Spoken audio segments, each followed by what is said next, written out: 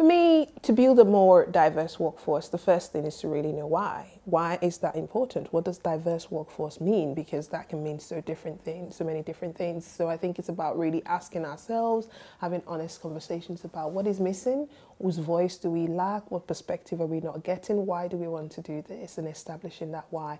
And then looking at data as well. So where do we lose that type of diversity that we're looking for? Do we get it through attraction but we don't convert it through recruitment, or do we get it through recruitment but we don't get it through retention? You know, what exactly is the challenge that we're trying to fix, and how we fix that is by using data. And then finally is actually then committing, you know, having some of these tangible deliverables that we commit ourselves to.